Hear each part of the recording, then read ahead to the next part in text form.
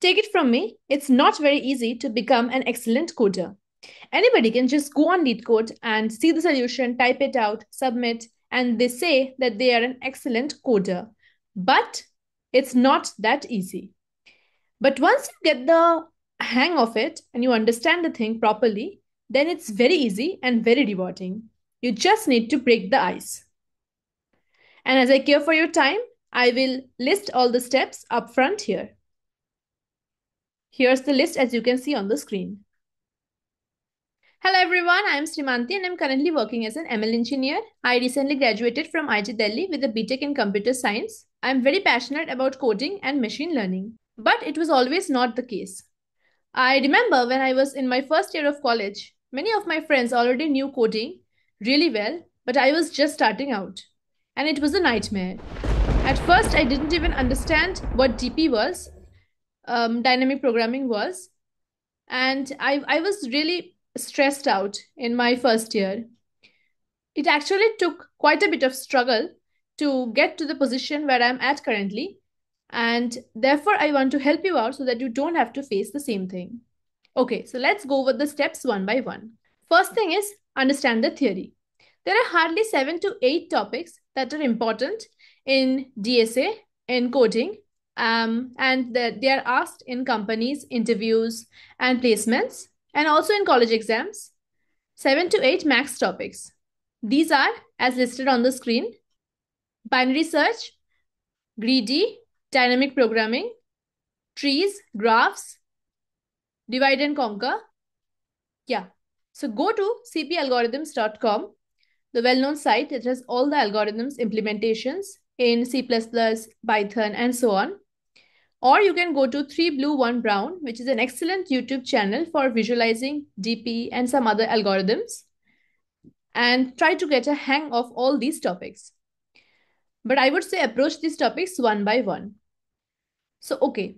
So the next thing that comes is go to Geeks for Geeks and solve 20 to 30 problems on each topic. Start with the easy ones, then go to medium, and then hard. Here, you approach that based on the topic. So basically, on GFG or Geeks for Geeks, you go there and you type in dynamic programming and solve the first 20 to 30 problems that you see. And do this for each topic. Now that this step is done, and now you have an average idea of what are the kind of questions that are asked based on the topic, now it's time to spice things up a bit. So go on LeetCode and hide the topic there and just start solving problems randomly. It will be difficult at first, but give it around 45 minutes to a problem. That is actually quite a pretty common number I've heard among many sites like Code Forces and all. I've seen people give 45 to 60 minutes on trying to solve a problem. And if you're still not able to get it, try to see if it's a hard problem. So if it's a hard problem, then give around 1.5 to 2 hours. If it's an easy one, max 45 minutes. So once you have got given enough time and you still aren't able to solve, then you can see the hints. Often many problems on LeetCode, they have hints, hint 1, hint 2. Try to get the hint and again give the same amount of time after that to solve it.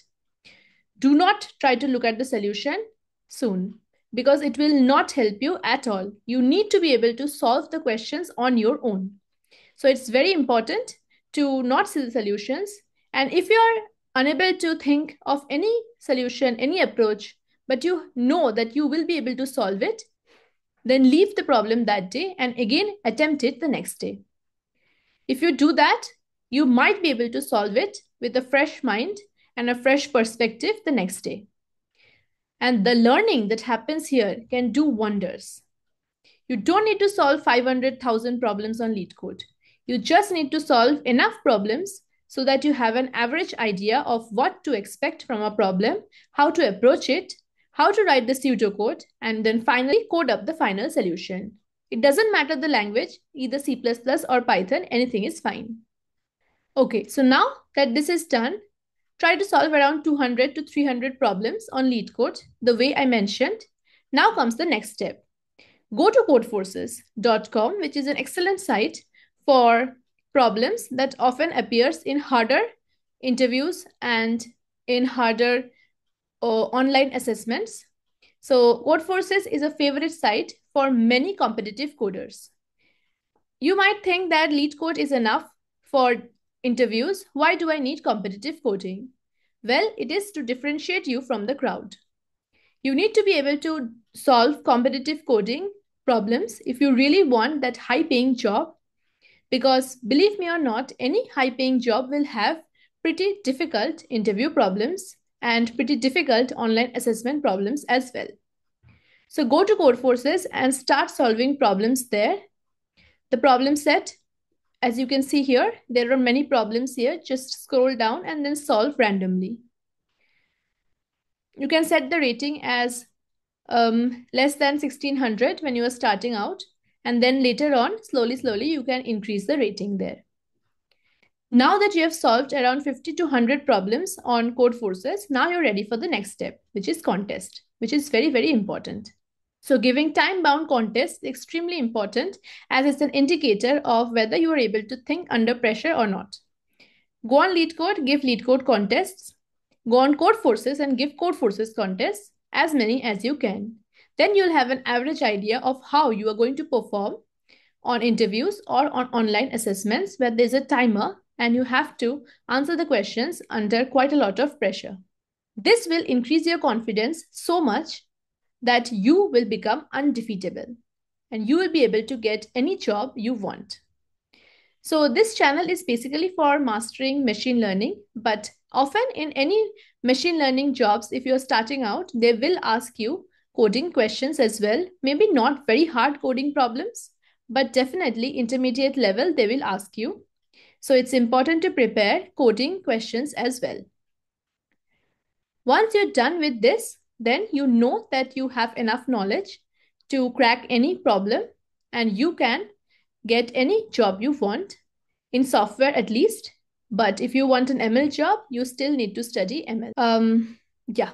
So I think you're confident enough after this if you once you do all these steps. Yeah, thank you. That's all I had for today. See you next time, and till then, have a great day.